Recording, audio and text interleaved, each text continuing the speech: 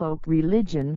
In religious studies and folkloristics, folk religion, popular religion, or vernacular religion comprises various forms and expressions of religion that are distinct from the official doctrines and practices of organized religion. The precise definition of folk religion varies among scholars. Sometimes also termed popular belief, it consists of ethnic or regional religious customs under the umbrella of a religion, but outside official doctrine and practices. The term folk religion is generally held to encompass two related but separate subjects.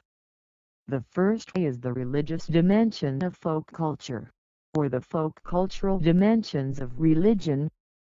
The second refers to the study of syncretisms between two cultures with different stages of formal expression, such as the melange of African folk beliefs and Roman Catholicism that led to the development of Vodun and Santería, and similar mixtures of formal religions with folk cultures.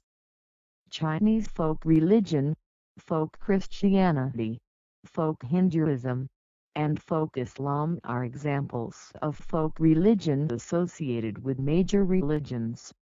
The term is also used, especially by the clergy of the faiths involved, to describe the desire of people who otherwise infrequently attend religious worship, do not belong to a church or similar religious society, and who have not made the formal profession of faith in a particular creed, to have religious weddings or funerals, or among Christians to have their children baptized.